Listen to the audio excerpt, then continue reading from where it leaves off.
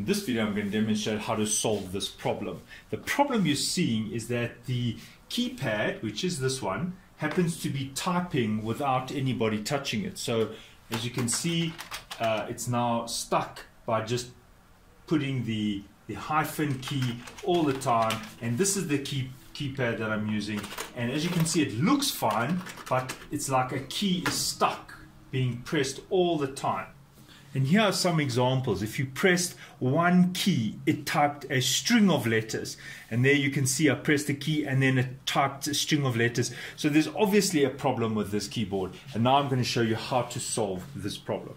The first thing you want to do is inspect the keyboard to see if there is any stuck keys. What I mean by that is, are any keys stuck down? For example, maybe somebody spilled some food on it or some juice or something and the key got stuck down. So I'm manually just inspecting that all the keys can depress and that none of them are stuck in the depressed position.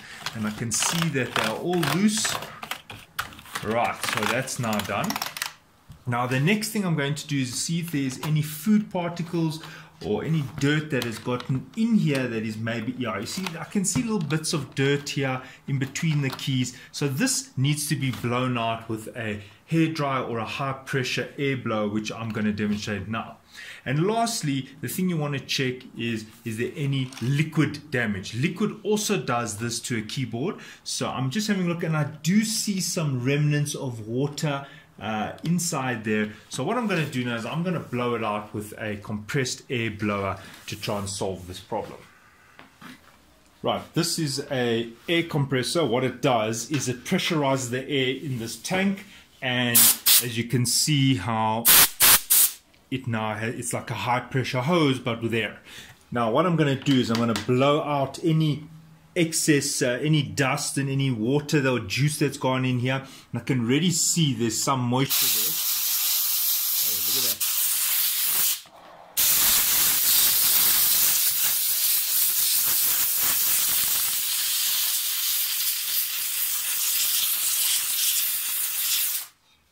Now if you don't have a compressed air compressor, you can use a hairdryer. Just be careful not to damage the keyboard.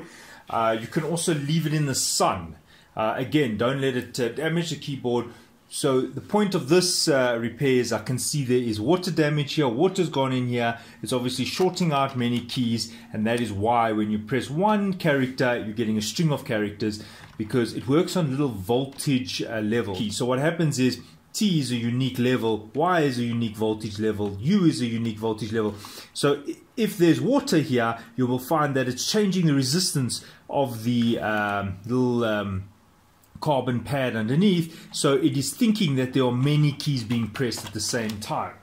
So what I'm trying to do is I'm trying to dry it out so that it no longer picks up several keys being pressed at the same time. Now it's a good idea to hold this upside down and blow it while it's upside down, because we're using gravity to let the water come out and also all the little particles that are stuck there. So this is how you'll do it. You'll hold it like that and you'll blow it in this upside down manner. And I don't know if you can see, there are some droplets. I mean, this is water that's come right out of this keyboard. So there you can see by holding it upside down, some of these particles and water droplets have come out there. I can see all little bits of food and stuff. So the people who are using this keyboard, i.e. my children, were really having a field day. Right, now in most cases, the blowing it out would have solved the problem. But if you find, in your case, you plug it in and it's still not working, it's time to open up the unit. And I can see that there is still some residue here, and I'm now going to unscrew all these myriad of screws.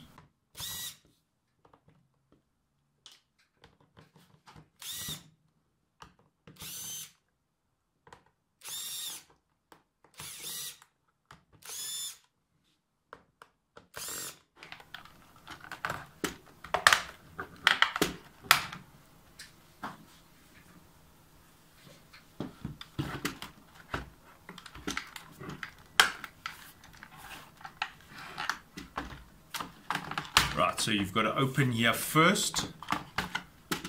There we go. And you can see there are additional screws here which you have to loosen. 2 screws there on the front. Right, now to get this front cover off, you're going to find that it still feels like it's stuck, and that's because under the space bar there are 2 screws. So you just need to lift the space bar. There we go. And there are 2 screws here, quite small. Right, here are the 2 screws.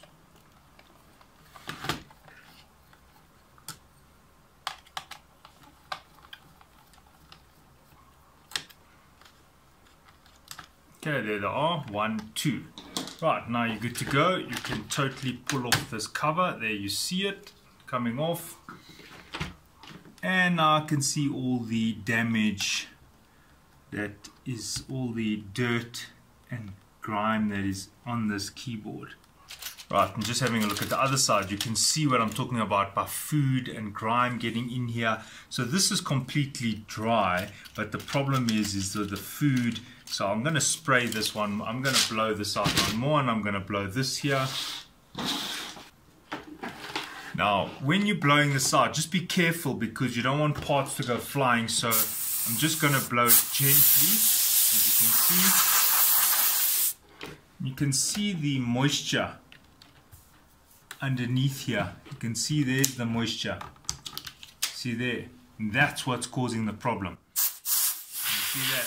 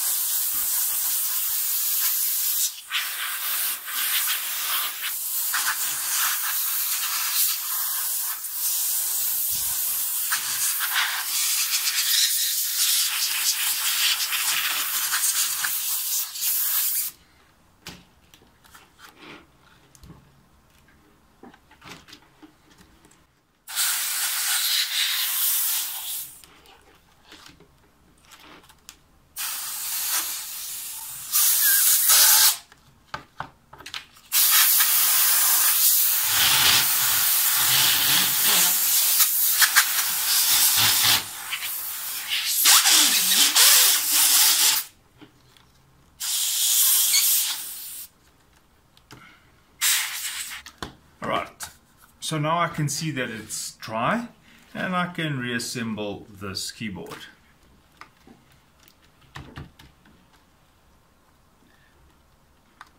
Now what you're doing is you're just aligning these little holes. You can see there's little holes and there's little rubber, there's little holes, and you can see there's little plastic pins that must come through. There we go. I'm just seating this. All fine. And now this side. Right, now obviously you could use a hairdryer, which would be pretty effective, or you could leave it in the sun. But if you're in a rush like me and you want to just get working immediately, well then you'll have to blow out the water. Right, so now what I'm going to do is I'm going to plug it in and test to see if it is fixed. Right, now I have the keyboard here and I'm just going to test it, and now I'm going to press the characters, and as you can see, one by one it seems to be working, as you can see there. Right, so now it is time to put it back together.